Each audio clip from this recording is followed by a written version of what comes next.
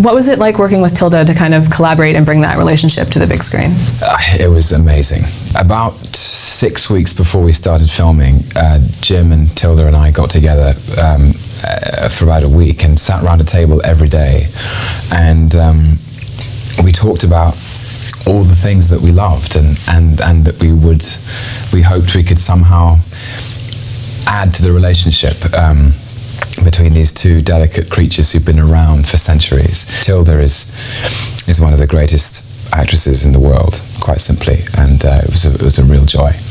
Well, Adam says throughout the film that he doesn't have heroes, but that's pretty clearly not true. I mean, his wall of heroes alone yeah, I mean, there. he has heroes, but it's him being sort of petulant, you know. Well, what is it about those scientists and the poets and the musicians that captures his imagination like that? It's an appreciation for the fact that as mortals, they